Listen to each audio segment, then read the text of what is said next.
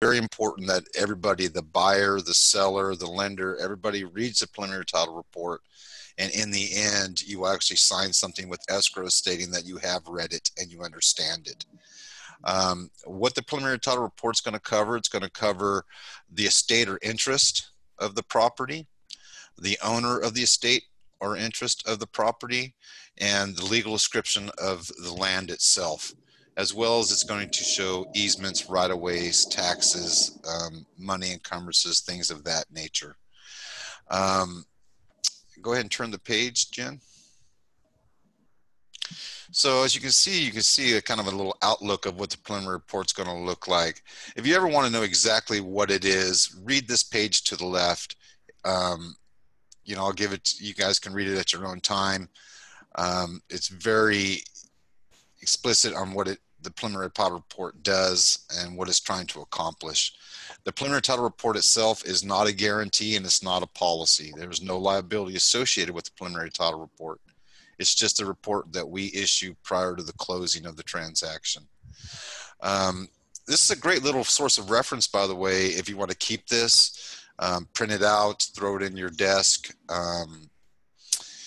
your briefcase. That way, you know, hopefully you're using Chicago Title as your title insurer, but even if you're using Brand X, they all read pretty much the same. They may be formatted a little bit differently, but the gist of what they're trying to do is pretty much the same. So as you can see on the page to the right here, you're going to have who the title officer is, their information, as well as the escrow officer's information,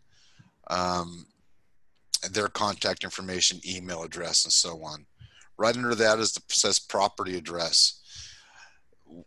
Typically, properties are opened two different ways. The most common way is with property address or the assessor's parcel number. So when you're reviewing those, look at that property address and make sure it is in fact the same as what you have your contract on and what you've opened the order on. Sometimes they will vary a little bit, but it's a good question. If you see a different address than what your contract shows, just ask the escrow officer, call the title officer, and have them explain why we're showing something different there. The reason for this is commonly if you have a property that sits on the corner, let's say it sits on the corner of Shaw and Weldon, for example. It may have a Shaw address and it also may have a Weldon address, but the county assessor is going to only take one of those addresses to assess the property by. So that might be the address that we find on the county tax roll and that we will actually show on the preliminary title report. Right under that, you have the effective date. Typically, the effective date of preliminary title report is going to run about 2 weeks behind the actual date. And the reason for that is, as all documents are recorded with the county, then our company takes those documents, compiles them, inserts them on arbitrary accounts, which tracks every piece of property in the county. And, you know, we run about 2 weeks behind for the fact that it takes a little bit of time for the county to get those to us and for us to actually post those to arbitrary accounts. So if you opened up one today, the plant date for today is June 4th. As you can tell, today's the 19th, so that shows you how long of a gap we have. Now, don't let that concern you, though, because we will date that down all the way up into the minute it records to catch anything that happens up until the day of recording. Under that, you're going to have the type of products that's going to be anticipated to be issued in the transaction. This one has an Alta homeowners policy as well as an Alta loan policy. As we know, most people who buy a home, especially for the first time, they have to get financing through some type of lender. So this is just telling everybody these are the contemplated policies that are going to be issued once the transaction closes. Under that, it talks about the fee. Now this is, as you can tell, if you look over, the fee interest is the absolute ownership of a property. This is the best way that you can hold title. There's other ways of holding an interest in real property, such as a leasehold. This is important because if you believe that you are selling the property from the owner to another party, you want to make sure that says fee. Because if you get the preliminary title report back and you find that it's a leasehold, they really don't own the property itself. All they own is a lease as to maybe the building or the land for farming purposes. We can insure those. We do them all the time, and you can convey a leasehold interest. but most people that most people on this particular Zoom meeting are probably going to be asking for the fee title to be insured. So make sure that that does say fee or leasehold.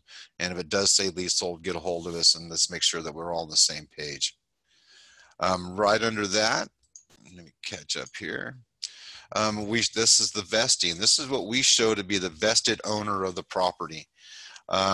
Another good reason for you to be looking at that particular section of that preliminary title report, because if you have a contract where Darren Nichols is entered into a contract to sell the property, and then all of a sudden you get the preliminary title report and the vesting of the property is somebody else, well, we may have a problem. That's a good time to start asking some questions. We want to make sure that the people on your contracts are the actual seller of the transaction. So please pay attention to that section 2 where you have the vesting of the property. There's all sorts of different ways to hold property. This particular one shows as trustee of a trust. You can hold it husband and wife as joint tenants, community property, tenants in common. So what goes there is determined by how they actually acquired the property through the most recent grant deed. So that's a good place to start looking. Now, in this particular case, you see that we have a trustee of a trust. Because of that, there's going to be additional requirements in this report for that trust. We're probably going to be asked to provide us with a trust certification, maybe even a copy of the trust showing who the trustees are, and so on and so forth. So anything that we have requirement wise or any problem we have, we will show in this preliminary title report. And that's another reason why it's very, very important that you actually read them and understand what's going on with them prior to closing. You know, you're not title officers, you know, you're agents and lenders. But I'm a firm believer if you have a general idea of what you're looking at on a preliminary title report, it's going to make you look a lot better in front of your customer. Reason is you're the front lines. And when your buyer is looking at this preliminary report, they go, well, what is this? And you look at them and go, I don't know. Well, they're going to form an opinion of you. Not that you have to be a title officer, but you can just say, oh, you know, what that is, it's this. Or call the title company, because it's very important that they see you as somebody who's proactive in their closing and not just sitting back and relaxing and going, well, I don't know what that is. Just call the title company. So that's why it's a really good idea for you to have this maybe in your desk. So when you get a preliminary report and an item pops up, you can pull this out and look at it, because if you can tell on the left-hand side, it gives a little synopsis of exactly what those items are and what they're trying to do. So, you know, I'm a firm believer in knowledge is power. And if you have a little bit of knowledge, it goes a long way, because as we all know, this is a referral business. And you want to make sure and have your best foot forward in front of your clients. Right under that, we have the land referred to in this report is described as follows. Every piece of property has a legal description. This is what we insure. As a title company, we don't insure as to assessor's parcel numbers. We don't insure as to property addresses. And the reason for that is because they can change. The county can change the assessor's parcel number as books get bigger and more property is built in areas. A lot of times they expand the books and change the APN numbers. Same with the addresses. As we discussed at the very beginning of this, you may have a property that sits on a corner and it has 2 physical addresses.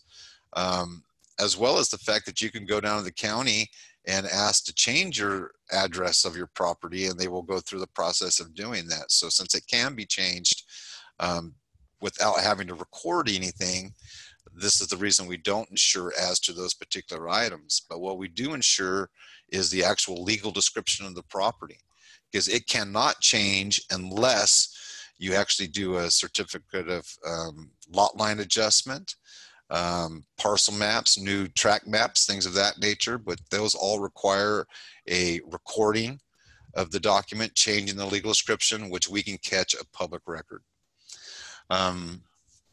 Let's go ahead and change the page, Jen. And now we're coming down to the items that are shown in the title report. When it comes to preliminary title report, please understand that we are showing the items and how they affect the property in order of how they affect the property. As you can tell in this particular one, item number 1 and 2 are taxes. Well, why do we do that?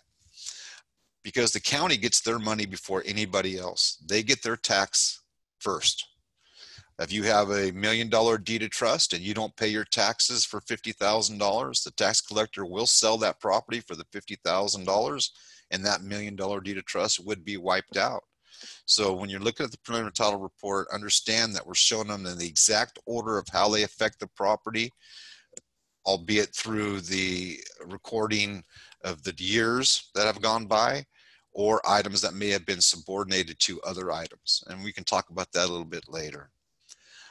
So items 1 and 2 are taxes. Item number 3 is a tax default. As you can see by this, it says that the tax defaulted, it's going to show the amounts to redeem those. And we typically show about 2 months in the future because it does take a little time for files to close. Item number 5, Mello-Roos. We won't get in a long discussion of what Mello-Roos are, but anytime you have a Mello-Roos or a bond or a 1911 Act bond, those are going to be shown right under the tax area because, again, they get their money first. And then item number 6, we're going to show the CC&Rs. This item indicates that there are covenants, conditions, and restrictions of which owners of the property are required to abide by. Well, why is that important? Well, I don't know if any of you guys are out there in homeowners associations, but you can not park, say you can't park your trailer out front. Maybe that's written into the CC&Rs. Maybe it talks about what color you can paint your house, or the fact that you can't have chickens. That's a big thing now, is everybody wants to have chickens in their backyard and get their own fresh eggs. Well, if you read the CC&Rs, there may be some restriction as to saying that you cannot have those. So you need to read those. Those are provided at no cost. Anytime you want a copy of any document that appears on the preliminary title report, just contact us and we can send you copies. In fact, I know that they're going to be talking about the LiveLook reports a little bit later, which is a great asset because all you have to do is actually click on a box and that document will pull up. But I'll let them discuss that in a little bit. So it's going to show CC&Rs. Items 7 and 8, if you want to take a look at the right side of the page, these are easements. Now, why are easements important? Well, let me tell you a little story. Let's say you have a first-time buyer, and it's a husband and wife, a new married couple, young couple, and this is their first home.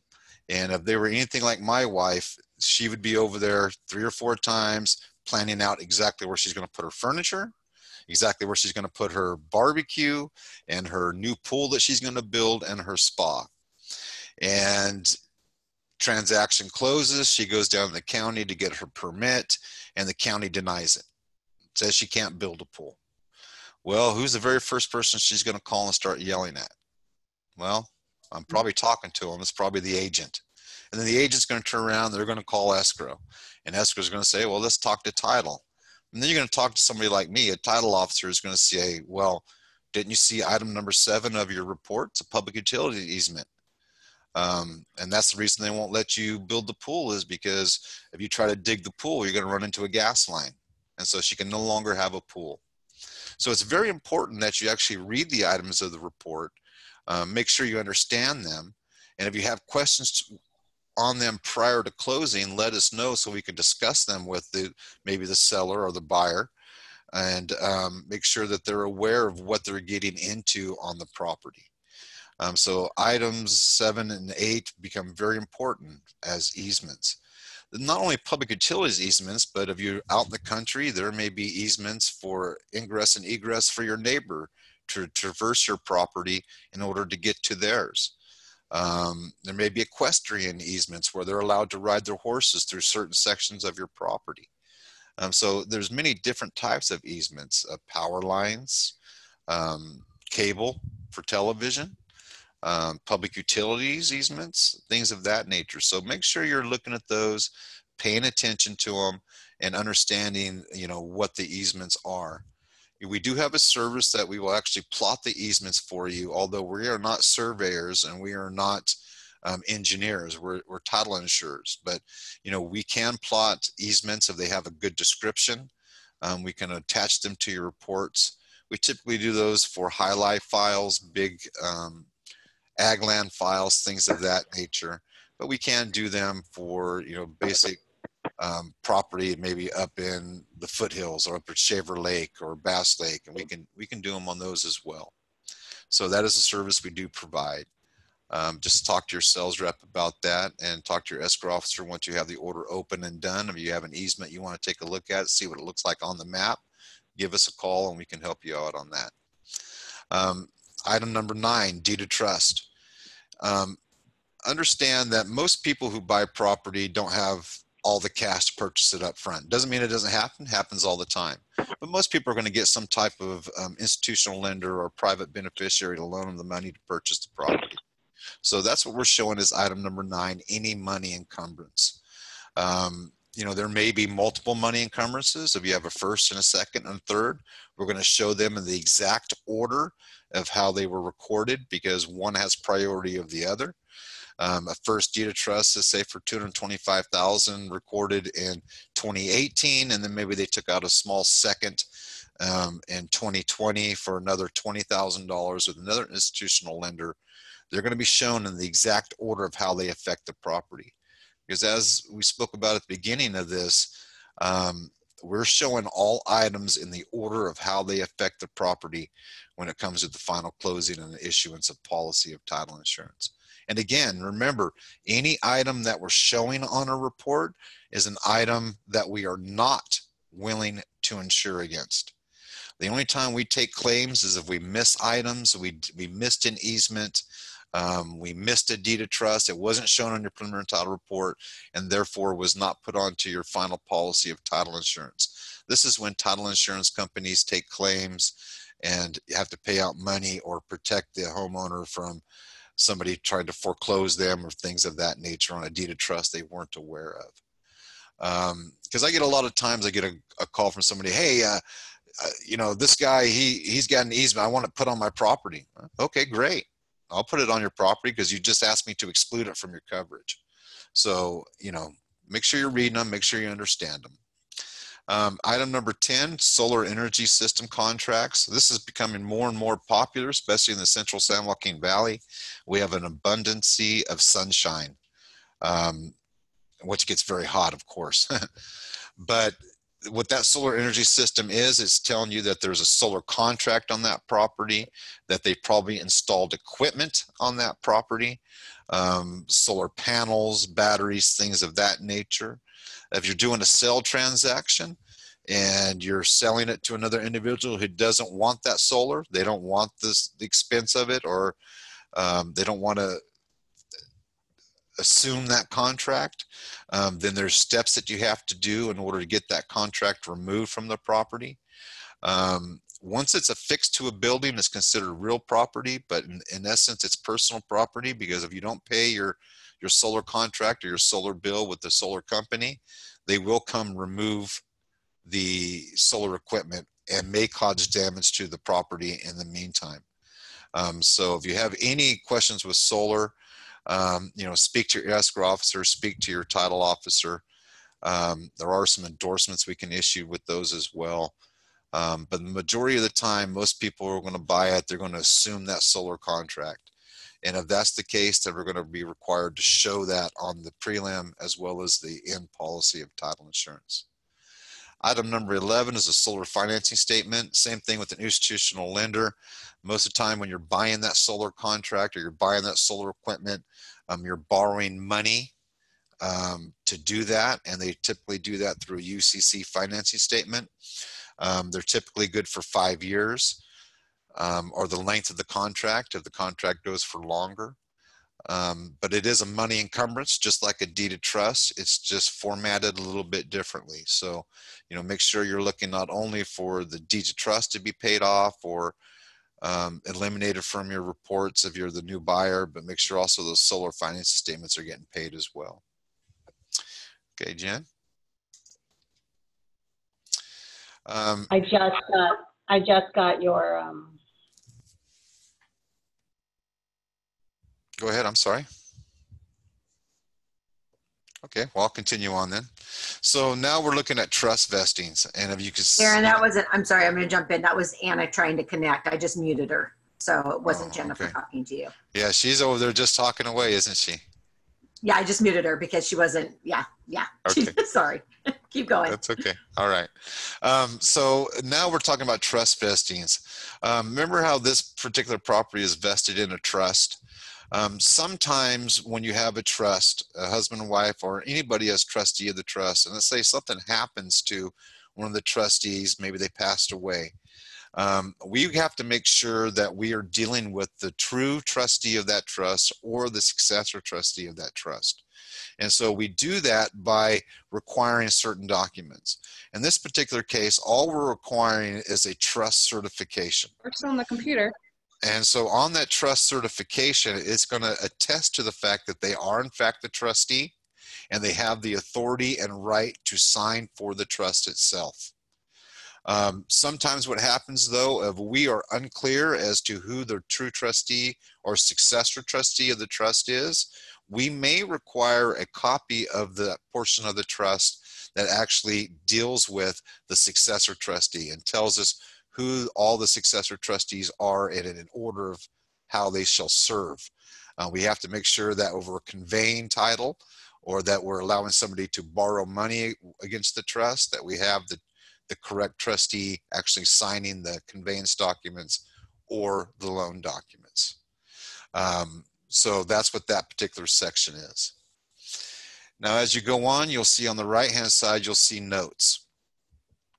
And these are just notes that we'll talk about if there's been any conveyance of the property for the past 2 years.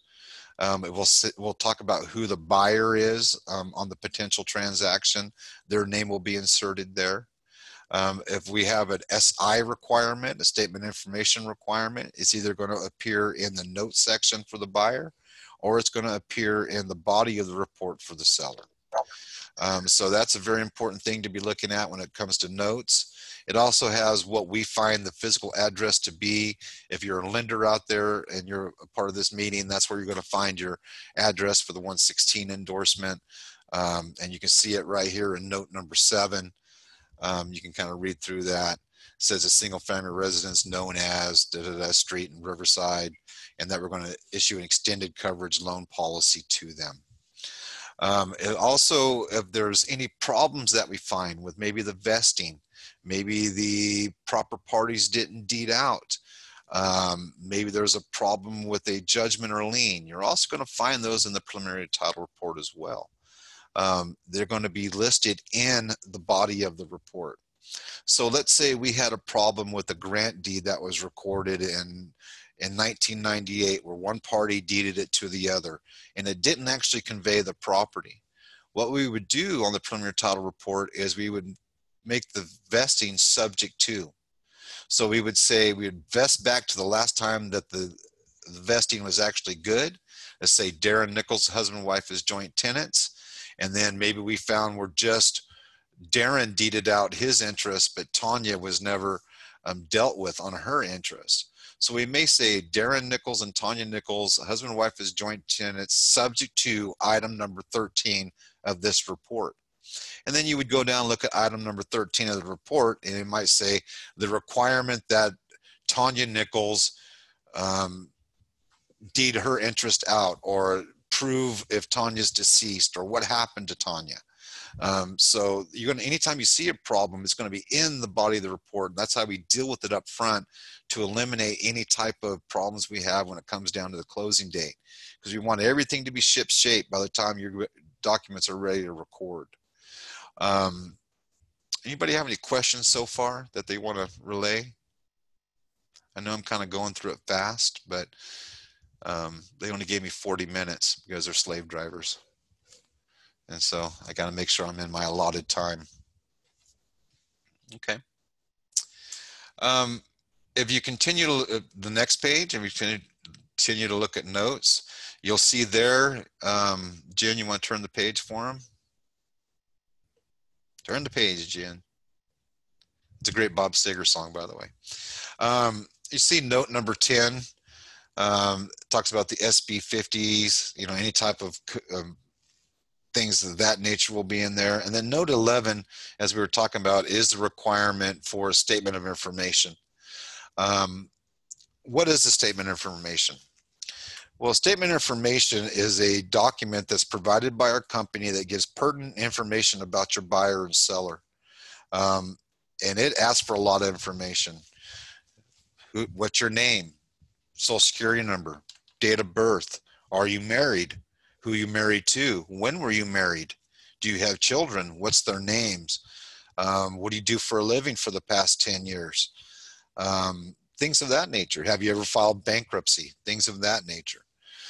And why does that become, it's a lot of very personal information, and a lot of people balk at the requirement for us to get that. But you have to understand that not only do we run property for voluntary encumbrances, such as a deed of trust, but we also run them for involuntary encumbrances, such as abstracts of judgment, federal tax liens, state tax liens, child support judgments, unsecured personal property tax liens, things of that nature, because those also affect the interest of the property. Because the way it works is, if you have an abstracted judgment recorded against your name, it affects any and all property that you have. You don't have to describe that property on the judgment. All you got to do is record it against somebody's name. And if they own property, that judgment attaches to that real property. And as we all know, we live in a county that has very common names. John Jones.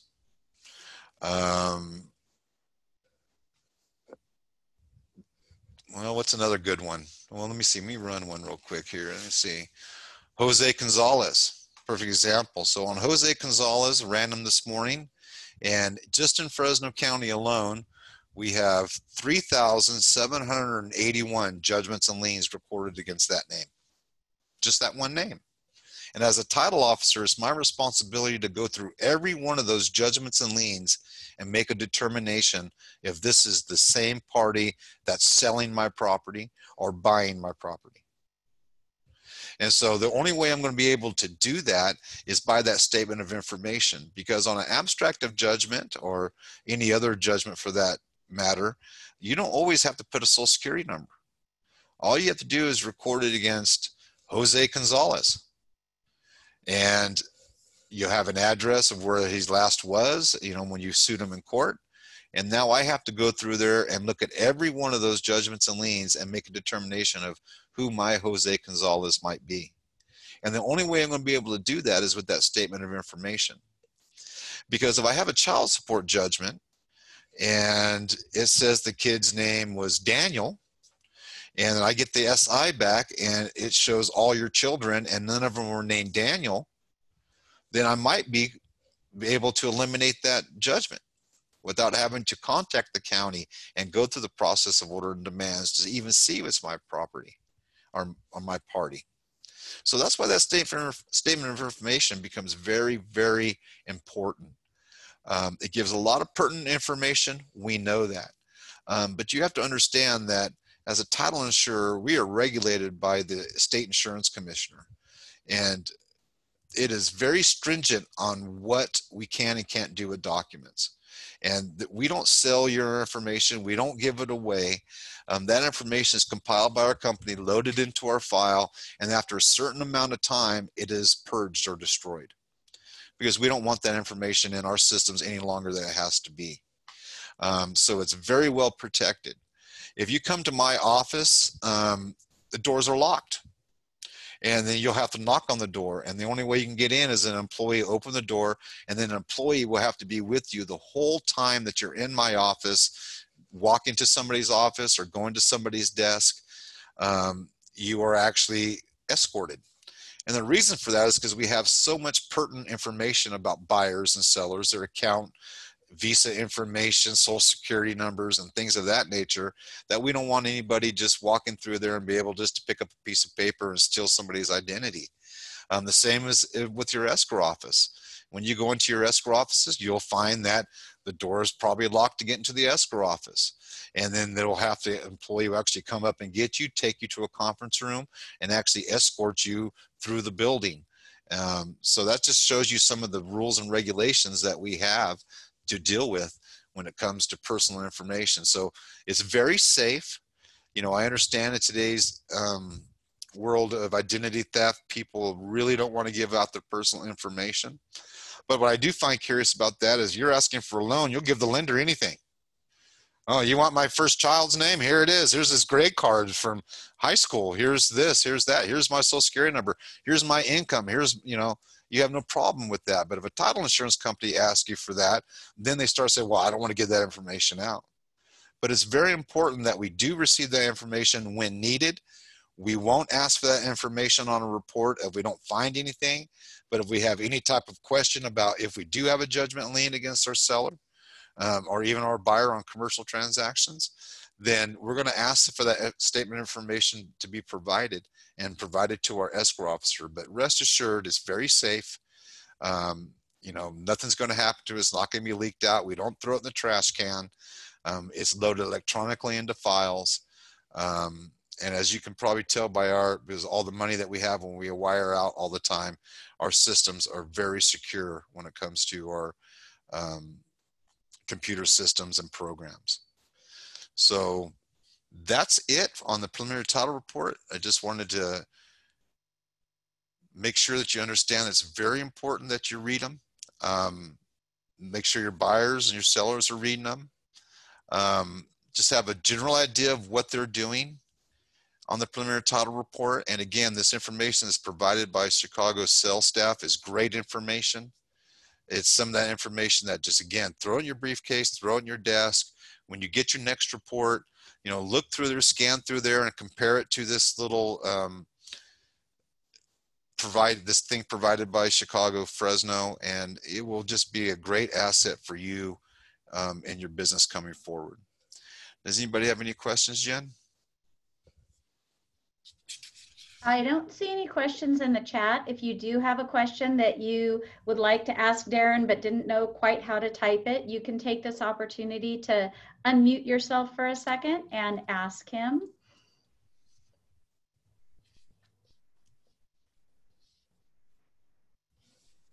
All right. I guess you did such a great job, Darren, that everybody feels confident that they can understand their prelim and go from there. Yeah, and again, if you ever have any questions, feel free to give me a call. You know, I'm always here for you guys, and anytime you need some assistance, I have no problem with just, you know, talking you through it. I'm a commercial title officer by trade, but, you know, even on residential files, you know, feel free to give us a call and we'll always be there to help you. You know, good luck in the future. I hope your business during this crazy time starts to really explode and everybody gets back to somewhat of a normal activity. But make sure you read those reports. Thank you so much, Darren. That concludes that part, but hang in with us. I'm going to be switching my screen and we're going to invite Anna Getman to take a walk with you through our LiveLook prelim and explain what that is all about. Anna, are you unmuted? I am now. Good morning, everyone. I'm glad to be here this morning and navigate you through the LiveLook prelim. Let's see here. So I can Anna for you. Just tell me when to click. Okay, perfect. What the LiveLook prelim has is what it basically is, it's an interactive prelim, basically offering you the opportunity to view the documents that have been of record, recording them in regards to that. So whenever you see a blue hyperlink, when we go through this, it's going to take you directly to the actual recorded document. So it usually pops up as an Adobe document, so you're able to review it. And if you have any questions, of course, you should contact our office. So if you want to click on to view your new Chicago Title LiveLook report, you can click there. And what you're going to see typically on the left-hand side is going to have different, it's going to be your summary, the report, linked documents, vesting, legal description. So basically that's what your prelim is, just in a stacked order off to the left. And if you scroll down, Jennifer, if you can, yeah, there you go. And then to the right into the bulk, this is basically the exceptions of your prelim, and what the exceptions are is what's affecting the property. I'm not going to go into detail because I'm sure that Darren did a fantastic job going over the exceptions and what they are. But in this case, if you want to do the drop-down menu on number 1 for property taxes, Jennifer, please. It's going to give you the description as it reads on the prelim. So this is what's going to be on your actual prelim, and that's what it's telling you. Property taxes that are due 2019, 2020, and then so on and so forth. So if you can go down to the next one, I believe it's, there you go. I'm trying to look to where we can find an actual hyperlink. These basically are going to be all your taxes, which Darren went over. And if we can, this is just a summary. Okay, we're going to have to go back to the actual prelim to show them the hyperlinks. I thought the hyperlinks were embedded into the summary section, but I was incorrect for thinking that. So let's go back to the actual prelim, but basically you click on this. This is just going to be an electronic version of your preliminary tab report. It's going to give you all the information as if you were flipping through a hard copy of the preliminary tab report. So and they're color coded. So there's yellow and red, and then things that don't have any color. So can you share with everybody how that kind of helps them at a glance kind of know what's going on? Absolutely. Your red's going to be something that you need to pay attention to, as well as for the escrow staff, their items that we need to address. Yellow are just, you know, it's a good idea to know what it is. Red actually, the deed of trust should be red, so I'm not quite sure why that's not red. Or is it red when you click on it? Can you go back up to the deed of trust? It's not. This is a demo prelim, so they may have just not colored it the right color.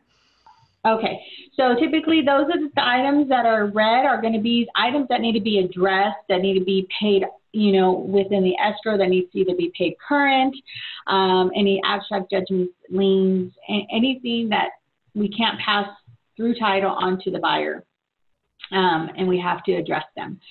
So when you go through them and you see something red and you haven't been asked about it, or you want to make sure that it's being addressed, just reach out to your escrow officer and just say, I noticed that we have some red items on our prelim. Are we good to go? Have they been addressed? Just to kind of cover all bases. You know, closing an escrow is teamwork and involves everybody to be involved, and just to make sure that everybody is on the same page. Okay? All right. Do you want me to navigate to the report or the linked documents? I would like to do the report because that's basically what they're going to get from us as escrow. They're going to get the report into their email, and they're going to open up the report, and this is how they're going to be able to navigate through the report. And I find it the easiest just because it's something that's familiar. All right, well, can't reach this page. Let's see what happens. Okay. Okay, so if you can just scroll down.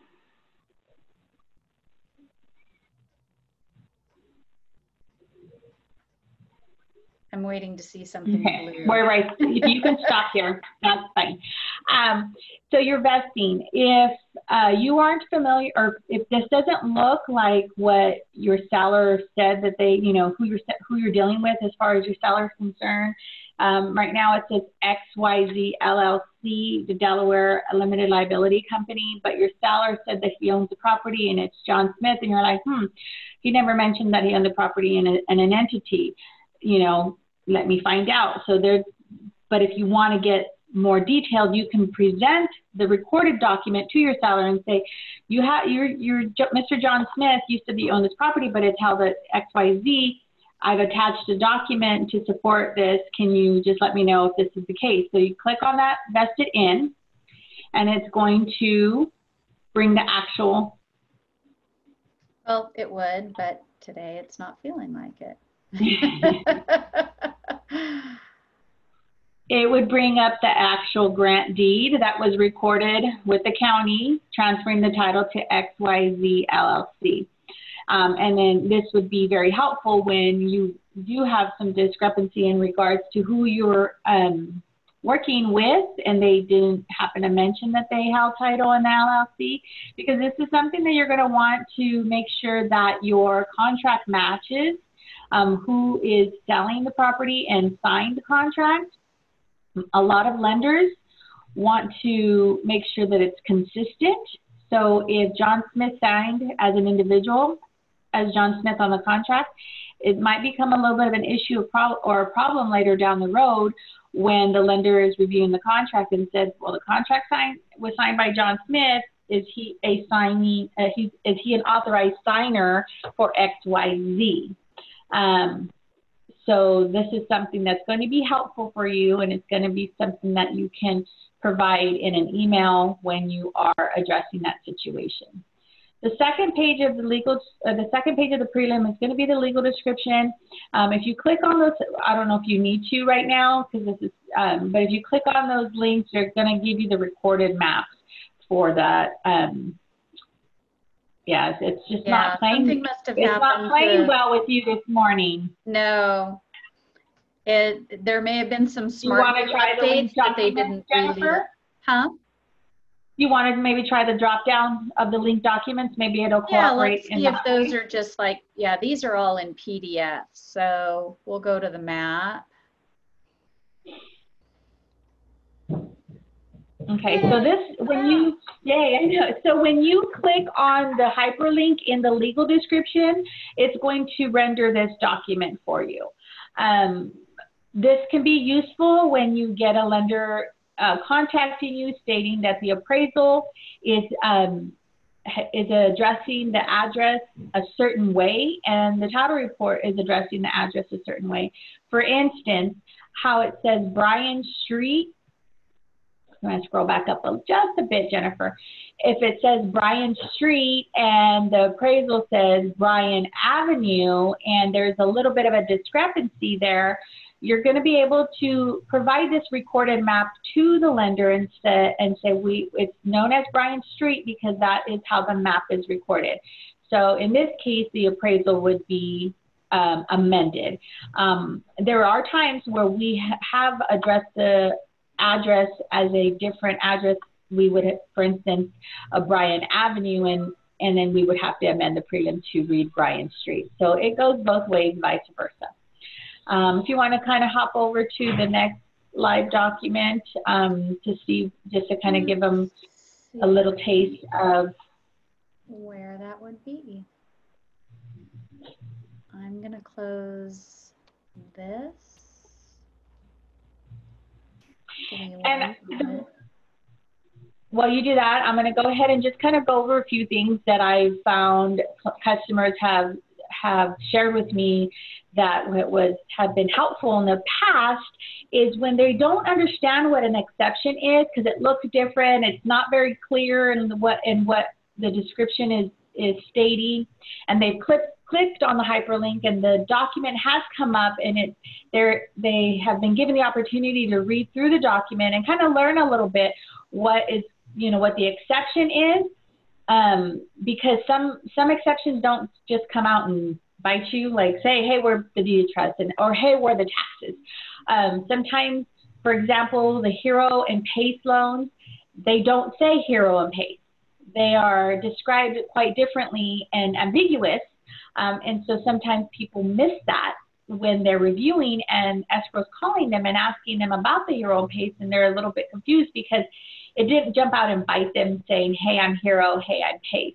So this is very beneficial as far as I'm concerned in regards to a hyperlinked prelim, because it's allowing you to click on those hyperlinks and finding out what exactly are the recordable documents and what kind of situation you're going to be in if you haven't been given all of the information that is affecting that property, i.e. solar, hero, PACE, second mortgages and deeds of trust.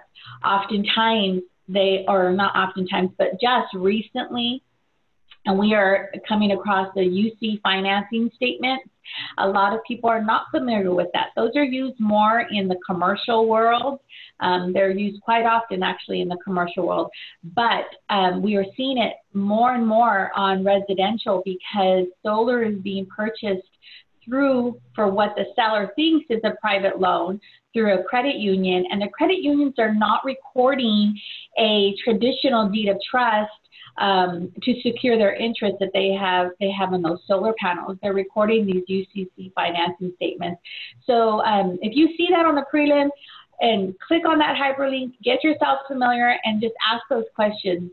Hey, I see a financing statement, and oftentimes, I can't tell you how many times I have the conversation. It is a lien and it's on the property. It's just not your traditional, verbiage of an actual lien.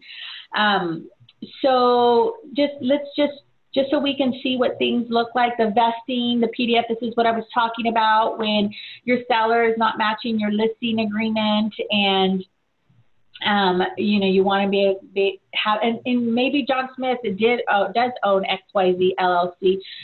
You're just going to have to maybe just kind of draw an additional document to go ahead and make sure that everything matches. So when you click on that link, for example, that vesting, this is what will come up, and this is what you can provide your seller, saying this is how you are holding title as an FYI. And this is a very good document just to kind of familiarize yourself with, because it kind of gives you a little bit of the history of the property, what the seller purchased it for. Because in the past, this is another thing that's come up, in the past, some sellers could have the option to not disclose the transfer tax and it be hidden, but that is not an option any longer. People didn't want to disclose basically how much they purchased the property for, which can be calculated through the transfer tax. But this gives you, some good information. The transfer tax, what it was, the $1.10 per thousand in Fresno County, you can do a backwards calculation and figure out what they had purchased the property for, how they hold title, and the legal description. And if you want to find out who handled the transaction previously, this also, in most cases, would give you the title company that recorded the grant deed and their, their escrow number, i.e., or their title number. Do you want to go back to those linked documents, Jennifer?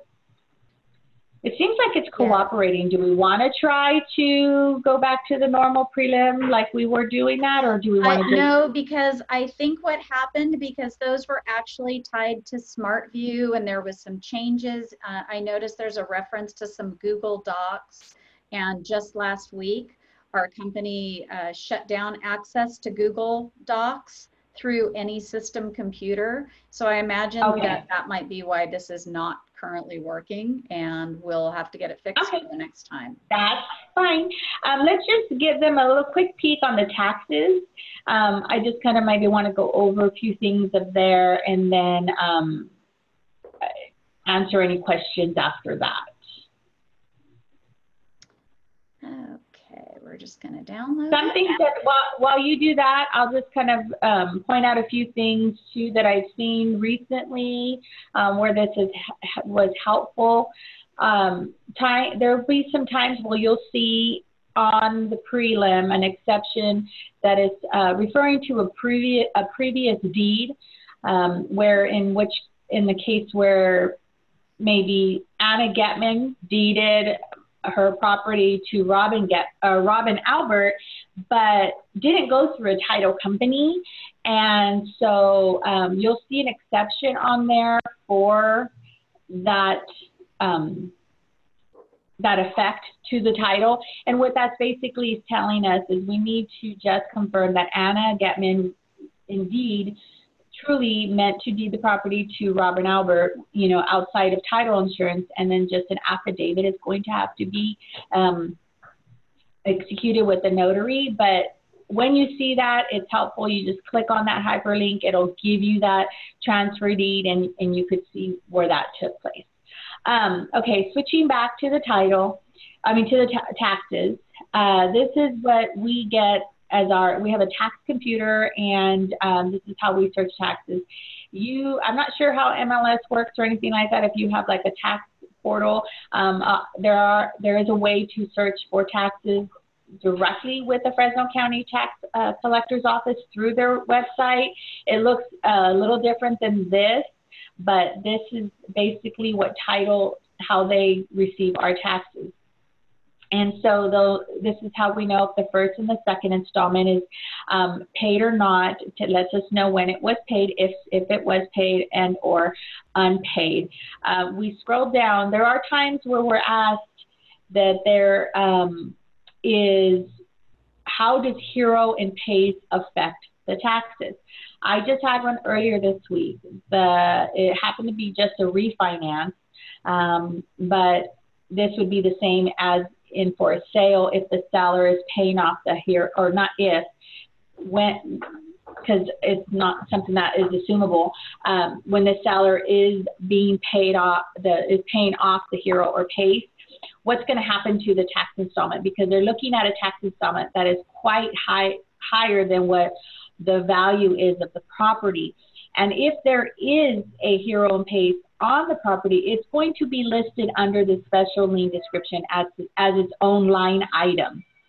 In this case, there is not one, but the one that I was working with earlier this week on a refinance, because of refinancing to pay it off, the bottom line had stated Cal First, something of that sort, and then it had $7,500. And that $7,500 is not the balance of the PACE, it's just what the installment for that year was.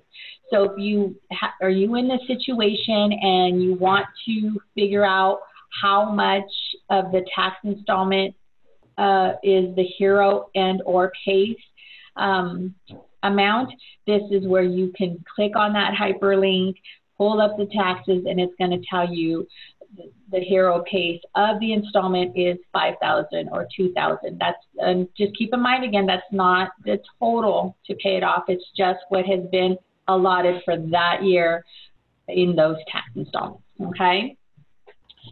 Let's see. Did I go through everything, Jennifer? I think so. So we'll open it back up. We've just got a minute or two left. Open it up to any questions if someone would like to unmute themselves and ask a question about the LiveLook.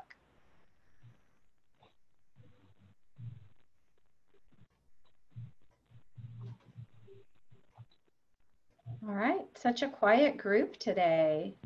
Well, thank you, Anna, for taking the time to go through this with us. I'm going to stop the screen share so we can see all the smiling faces, and appreciate all of you that came on the call today. We did record 99.9% of this today, so we'll be able to send it to you if you feel like you need additional review, and if you wanted to pass it on to somebody else in your office that was unable to attend. So we'll be sending out an email about that once the recording is ready.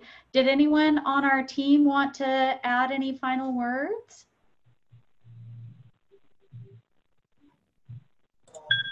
I just want to say one thing real quick. I'm also happy to do one-on-one it doesn't even have to be a LiveLook prelim. If you wanted to go through some prelims that you have already and are not familiar with those items, I do have a little bit of a title background, so I have a little bit more knowledge than your typical escrow officer, because I did do title for a little while. So I'm happy to do any kind of one-on-one of any prelims that you currently have that you just are not quite understanding what those exceptions are and want to just go over them. Okay. And Anna, there was a question from one of our attendees that who takes care of the exceptions? Is that you working in conjunction with the title officer? Absolutely. It's the responsibility of the escrow officer to review all of those exceptions and make sure that every exception is being addressed. Those exceptions, most of the exceptions will be passed on to the buyer because they are normal exceptions, i.e. your property taxes, any CC&Rs, easements, and of that sort. But any other monetary items, mortgages, liens, of that sort that are just that were voluntary, those are the ones that will be addressed, and the escrow officer should be asking questions to those if they don't have the information already to rectify those exceptions. And then Kathy Minturn started to speak up and have a question. Kathy, did you still have a thought? I just wanted to say that I really enjoyed this Zoom. It was very well done and so very informative. Thank you so much for the invite. Well, thank you. And we plan on continuing these, and we'll keep everyone posted about when the next class is offered. So with that, unless anyone has any other thoughts, we'll conclude this meeting. Okay, thank you so much. Bye, everyone. Thank you. Thank you. Bye. Have a good weekend.